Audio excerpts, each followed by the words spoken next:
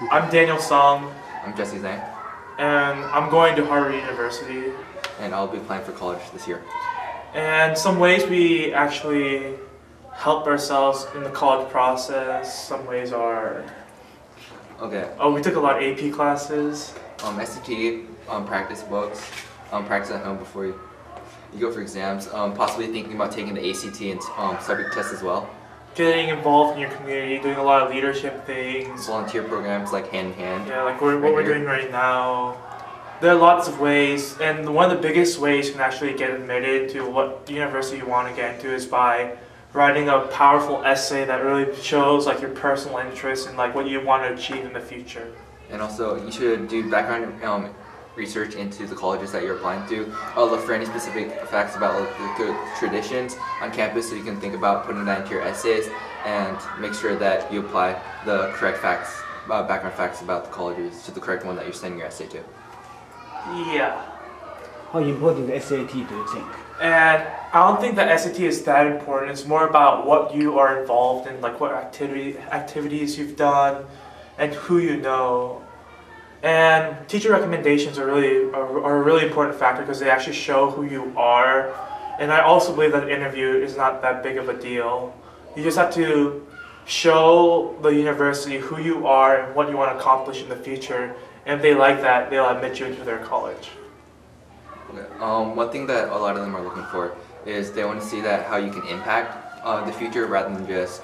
So if you go into the interviews and in your essays, you don't want to talk exactly about how you want to secure a future, but you want to say how you want to impact that and change it. And they like that more. Exactly. Thank you. I believe that the SAT is not that important. Although I did get 2380, I believe that there are other things that are more important than the SAT, such as community work, and you're showing the college that you have a passion in what you do. Okay. Also going off that, many colleges have also expressed interest that they don't want to see that SAT and standardized test taking become like an extracurricular activity. So you don't dedicate too much time to it. And what they're only looking for is a ballpark range. Once you've hit that ballpark, they look more towards your other activities for how you're getting it. And as I was saying earlier about making an impact, what these colleges are looking for is that they want to see that you're going to be a leader in the field and industry that you want to go into, and that you might make a possible changes to that would bring like glory and fame to the college. And they're more interested in finding those kinds of people. A lot of people ask me how I got admitted into like universities such as Harvard and Princeton and Yale, but why are you laughing? But the thing is, I really don't know, because that's up to the admissions board.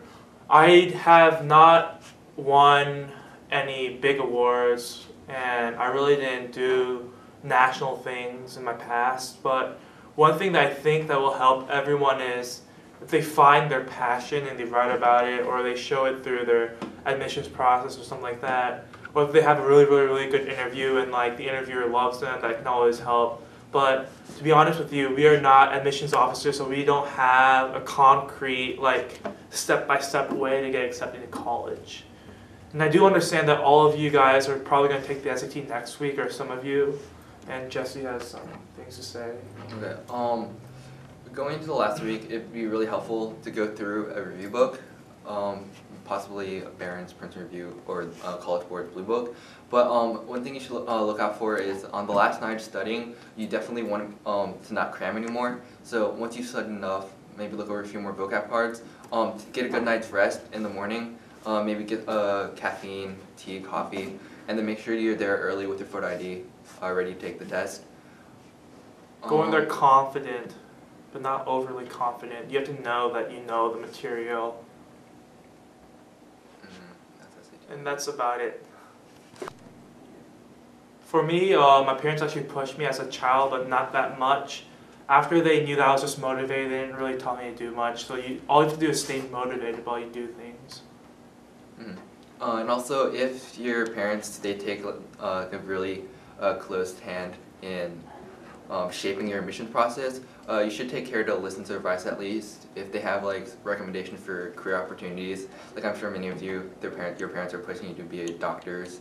You should keep that consideration open. among others, and you shouldn't feel pressured if they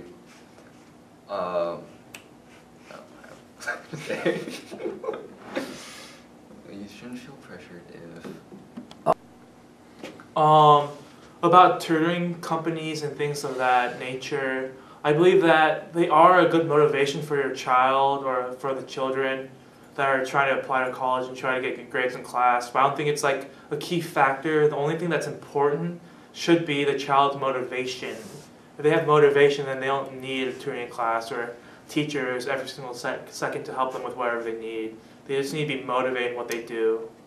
Okay, also, I know many parents out there are looking forward, or they feel pressure that they must micromanage every aspect of their child's high school career and possibly their college applications. I feel it's important that the student take care to listen to the advice for what they might say about career recommendations or strategies and tips that they've heard from other people. But I also feel that it's not exactly beneficial if you micromanage every single aspect of it. You should have the child exercise their own creativity and their own drive to see how far they can get on their own. Okay. Hi, I'm Boyong. I'm graduating from Northview this year, senior, and I'm going to UPenn next year. What I think about college admissions is that in high school you shouldn't just put all these things on your list of things to do, extracurriculars, just because you want to prepare for college to get into a good college. If you're going to do something, make sure that you actually want to do it, because that way you'll be more motivated, and then maybe later on you'll have a leadership position, because I think that's what college is actually looking for. What sets people apart is something special about them. Maybe you've done a big community service project, or you help people out in some way. And when you're writing your essay, don't be afraid to brag a little about yourself, because they don't know anything about you because they don't see you and they don't meet you. So the only thing they know about you is through your essay and like your numbers. And numbers usually don't say that much about a person. And also, so about focusing on specific extracurriculars, so you find something you're really passionate about, don't be afraid to pursue it or dedicate all your time to pursuing that, or most of it, because colleges, like Boyang said, they want to see someone who excels in that extracurricular, or like maybe places at state or nationals, and that looks really good on your application. Right, and if you're into it, you should focus on the sciences if you're into the sciences, on the humanities if you're into that.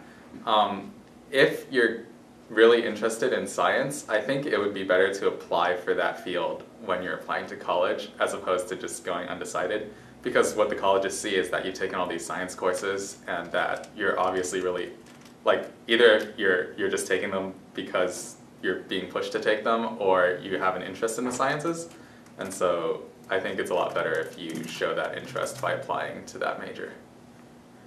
As for the other things, a lot of college application is just luck, and I mean, it doesn't really matter where you go as long as you do well and have a good future. So about standardized testing, well, okay, so I got a full score on my SAT, and then my parents didn't really do anything like beforehand. They didn't actively push me to prepare, or they didn't send me to a single class. So I don't know how much SAT classes help. I mean, practice is always good, but you shouldn't focus too much on that test, because it's not worth that much in the big picture. Because if all your test grades are fine and they're looking at your GPA and that's okay, and your SAT score is like lacking like a few points, like 50 points, it's not going to be that much of a blow, or it might not even matter at all. So I don't think you can focus too much on one thing in your college application, because, colleges look for well-rounded people and all of that. Okay, I am a rising senior right now, so next year I'll be applying for college, and it's always a good thing to start getting a head start for planning about what you're going to do at each step. Over the summer, you can look at, specifically plan out the colleges that you want to apply to, consider looking into them in depth, visiting on campus, or visiting the website looking for background information about their traditions and customs, so you can have some information you could put into your essay. Another thing is you should definitely make a calendar of everything, due dates, when they start, and calculate costs so that you have everything planned out. For when you're applying, you don't have to worry about that. You just have to worry about when you need to get your essay and your application in. Also on the subject of recommendation letters, you should definitely find teachers who have known you for preferably more than 1 year. So unless you know your senior teachers really well, asking them for a recommendation only 3 weeks or a month into the program might not be the best idea. You can consider also finding to the teachers who sponsor your clubs. If you have a leadership role in there, that might look good. And also some teachers that you might have had for many years will be your foreign language teacher, because you might have had the same one since the beginning of freshman year, and they might know you a lot. And if you think that they think you're a good character, that might be really beneficial. You should definitely ask your teacher early before everyone else asks in the first month of school. So it might be a good idea to ask them, say, the semester before you start applying, or finding them the first week of school as soon as possible. I think it's important to find teachers that have a lot of experience with college, because that way their recommendations will be more thought out because they've done it so many times. And you brought something up. What was it? Oh yeah, definitely go visit the colleges, and in your essay talk about your interest, because colleges like knowing that you're actually interested in the college as opposed to just their college ranking, because that's just a number, and they want to know that you'll go there if you're accepted. And one aspect a lot of people you talk to, they'll mention that these colleges are looking to maintain their college traditions clubs. So if you go there, they want to see what you can contribute to the community and not just the academics. So if you can say that you can be you're going to be good with music or art or drama, and you can contribute to those programs, that looks a lot better than someone who's saying that I'm just going there to study for myself. Hi, I'm Brittany Liebenau, and I just graduated from Johns Creek High School. I was admitted to Harvard, Princeton, the combined Jefferson Medical College and Penn State BSMD program. I got several scholarships, including the Presidential Scholarship for UGA, and of these I chose to attend Harvard in the fall. And I think that throughout high school, what I really focused on the most was academics through the school, because my priorities were always academics first, because when you think about applying to these colleges, the most important thing will always be academics, because in order to just make it from a bigger pile into a smaller pile that they consider, you have to have the academics and a fairly good SAT score. But from there, they also look for someone being well-rounded versus just having academics. And when they look for well-rounded, they don't just mean a lot of activities, because everyone can have a lot of activities. So I would say when I mean well-rounded, I'm a national fencer, and I also am really good at the flute and the piccolo, and I have things to back that up. I have competitions and places and a lot of leadership roles, and I coached at my fencing club, and I was the team captain. And then on top of those, I started a club, and I was part of National Honor Society Beta Club. So everything, not just I'm a member of a bunch of clubs, because that's not really well-rounded, that's just sort of one thing. And I also graduated first in my class, valedictorian, which I feel helped a lot. But I would focus on, you need the high SAT score and high grade point average just to be admitted. It's sort of the price of admission. But then after that, there's a bunch of people in the country and really in the world that have those things. So after that, look at diversifying your portfolio, and that's the advice that I would give. Okay, some more, I guess, specifics about everything that I had just said. Extracurricular-wise, I know a lot of people sort of tend to do these same extracurriculars like piano and debate and dance, and if you do those and you're really passionate about them and you can somehow make that show through on your application, or you just happen to be really, really good at them and you rank nationally, then those are fine. But there are a lot of people competing in those things, so unless you have something about that activity that makes you unique, that activity will be hard to because the point of the application is to make you stand out from everyone else. So if a bunch of people have the same piano extracurricular, then it's gonna make it a little bit harder for you to stand out. But if you have sort of something that makes you unique in that area, then that's totally fine. But I would say a lot of the things that people don't think to try, like around here, people don't think to try fencing. So for me, fencing was like a good option. But nationally, keep in mind that like what a lot of people don't try around here is not necessarily what people don't try nationally. Like around here, it's a little more uncommon for rowing and fencing, but for the Ivy Leagues, rowing and fencing, like it's very like they like things like that, and nationally it's respectable. They're more of like the Ivy League sports. So if you look at the things that the Ivy Leagues like, not just like what's popular around here, because I mean, you're trying to please them. Like, you're not trying to please everyone around here, you know? Like, your parents aren't going to admit you into college. And so, I would just think about, like, looking at that. But then, I would say one thing I think I saw a lot of my friends do that I didn't necessarily do is, yes, you want to prepare for your SATs, and like, yes, you need a high score, but you don't need a perfect score. And as long as you have like really high academics and like really good extracurriculars, your SAT score just needs to be high. It doesn't have to be perfect. And like the hours upon hours upon hours you put into that, you might want to reconsider putting so much time into that. Maybe put it into a little more extracurricular. If you have the time to study like so much for the SAT, then that's fine. I mean, a good score can't hurt you. But I would just, everything is more about like diversity and being a really, really good applicant overall. So yeah. For an example of what I was sort of saying about diversifying my portfolio, keep in mind that no matter where you go to school, you're going to be competing with other students nationally. So just because you can move to an area with less competition doesn't mean you are actually moving to an area with less competition. I competed to get into Harvard and to get into Princeton with the same people. Like, people applied from Northview and people applied from Johns Creek. So you're still competing against those people. So you're like, in a way, you're not going to be able to escape high competition. But one thing that the reason why I moved to Johns Creek, and people will say, oh, well, isn't it because there's less competition? The reason why I moved over was because at Northview, everybody does the same exact activities, and I sort of felt like the atmosphere was really stifling, and I was sort of being forced to become like a certain applicant. So I wanted to move to Johns Creek to have more of like an open, I guess, malleable atmosphere, so I could pick my extracurriculars, and so I could sort of explore, you know, things that I was good at, which really worked out for me in the end, because I had a bunch of things that like I enjoyed, and it came through in my application that I was really dedicated to a bunch of different things, and it just sort of, it made me a different applicant, which is why I moved over. On SAT and ACT and AP classes, I'm a very intrinsically motivated person, which means that I can just sit down with an SAT book or an AP exam book and force myself to study for long periods of time, and I know that everybody isn't always that way. So if you are a person who can really make yourself do the right amount of studying that you know you need, then all you really need is an SAT, ACT, or an AP exam review book. But if you're one of those people who, like, you may be a very intelligent person, you just don't necessarily have the drive to force yourself to study, then an SAT class or maybe a tutor could be a good option for you to look at.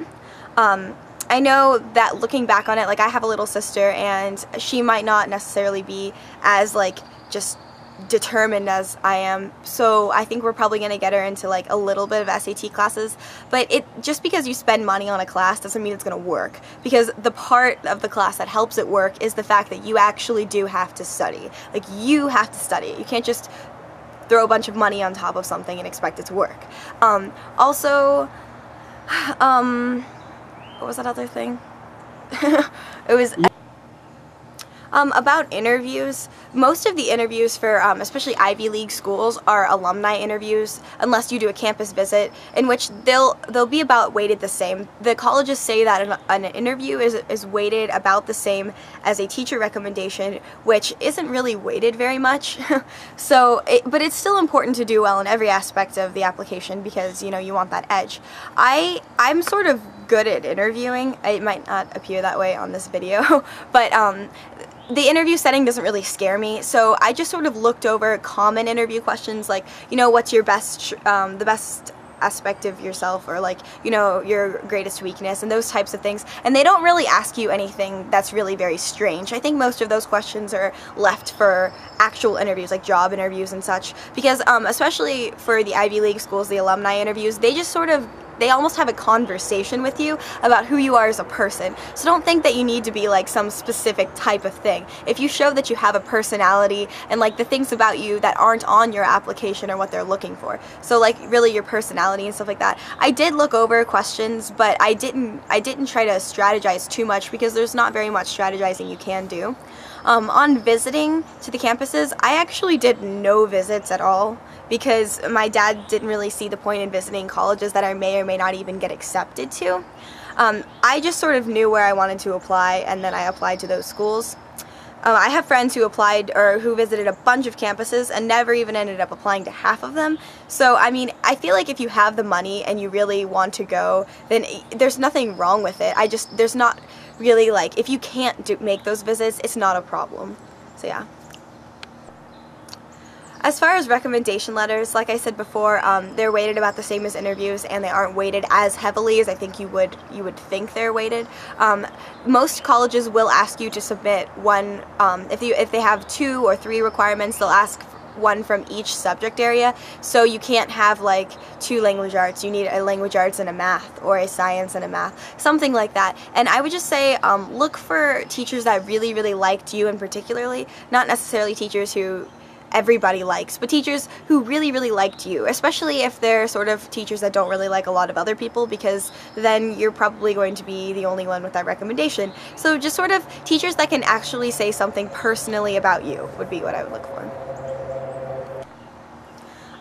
For my extracurricular, my main extracurricular was fencing, and I had figure skated for 5 years previous to fencing. I actually started fencing in my sophomore year, and that was sort of a weird change because I was still at Northview, you know, and everyone around me had been doing their extracurricular since they've been like really small, and even on the national level, most people who are fencing had been fencing since they were like 4 years old.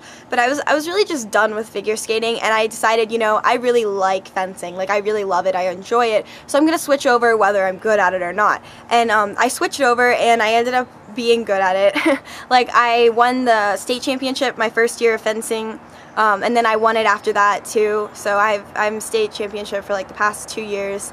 And then on top of that, I went to nationals, and at my first national competition I got national points. And for under 17, I was ranked about 32nd over in the entire nation. And then under 20, I was ranked 50 something, I think. And then this past summer, not the summer, but the summer before my senior year, I went to nationals, and I competed in a level that was pretty much about college level, and I got 24th. So that just sort of worked for me because I had all of the athletic background, and I had the flexibility and such, and then I switched over to fencing, so that worked for me. But that's really abnormal. Most people can't just make that switch. But I would say don't just stick to an extracurricular just because you've been doing it forever. If you see something that you really think you're gonna like, then make the switch, because I think it'll be worth it.